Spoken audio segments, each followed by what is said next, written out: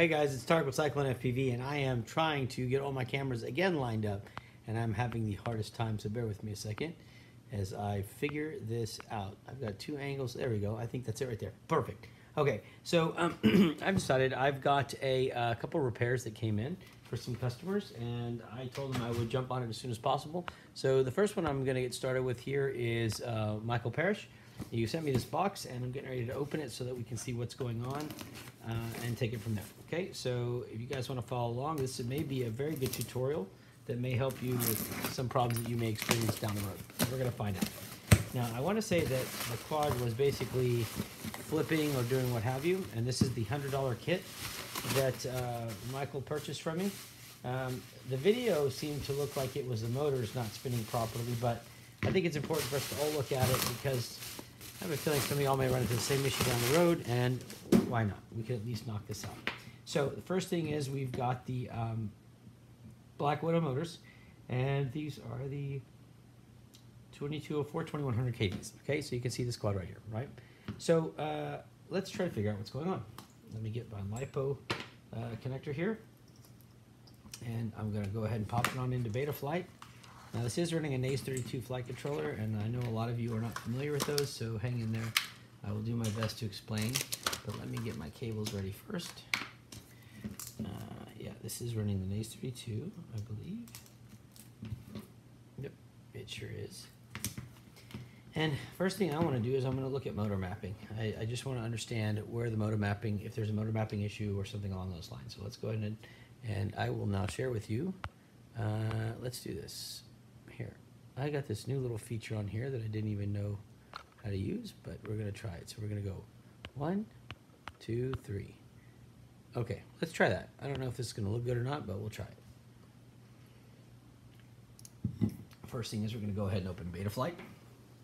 And now we're going to see what we're working with here. Okay, so we want to go this route though. So let's try this. Let me see if I can not screw this up somehow.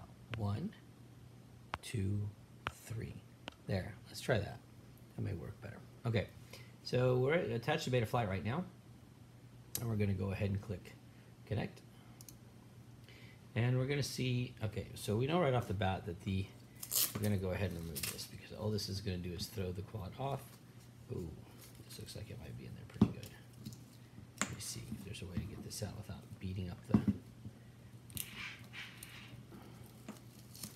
Oh yeah, no, you can't do it like that. All right, let me get this strap out of here for right now at least. Could deal with it later. And I've lost my signal to betaflight, I guess, because the USB is bouncing all over the place. But we will go ahead and put this wrap aside. Now let's get back to business, okay?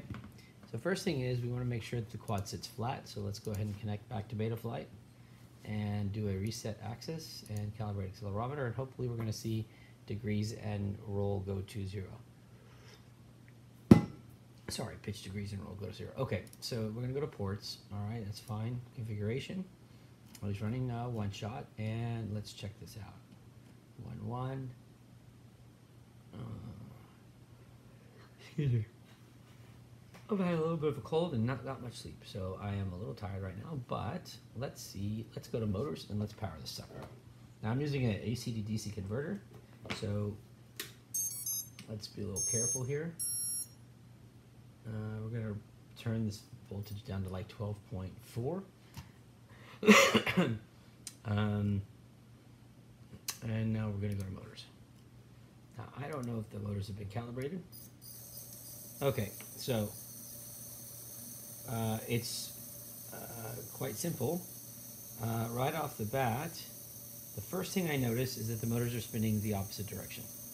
Okay, so Michael, I think, and this is one of the things that I was trying to tell you over the phone is, okay, so you've got your left and right, you've got motor 1 and motor 3 and motor 4, oh my gosh, spinning counterclockwise, and you've got motor 2 and 3 spinning clockwise.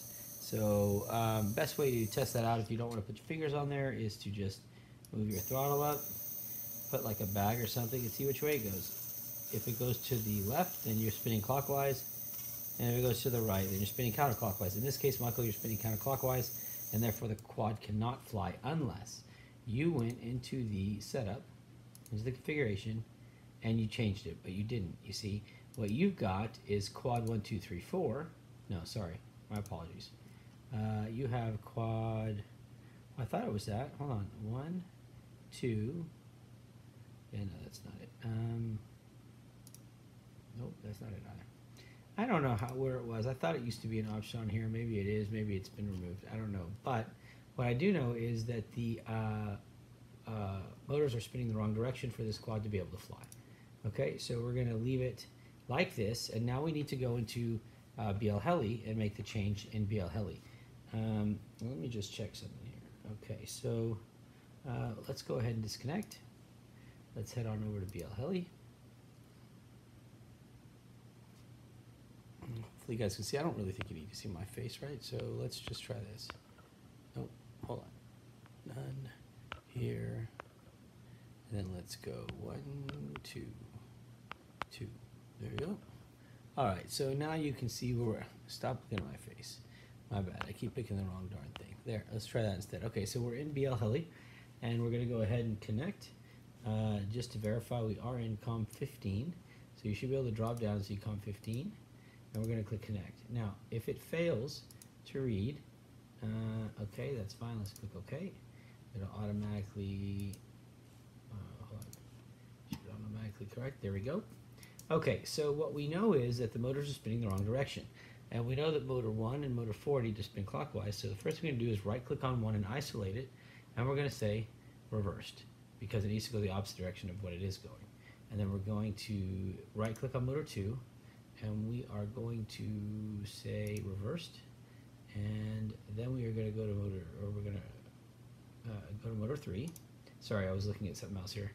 And again, it needs to be reversed, and then we're going to go to motor 4, and it will need to be reversed. Okay, so just to recap, motor 1 reversed. I should have done right setup. My apologies.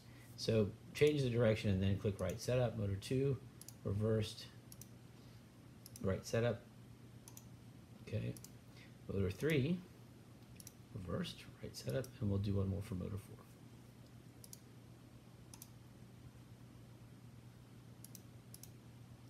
4. Okay, so right setup. There we go.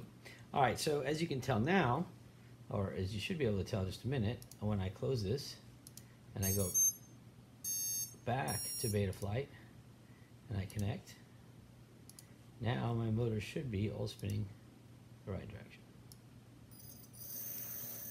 Okay, 1 is clockwise, 4 is clockwise, 2 is counterclockwise, 3 is counterclockwise.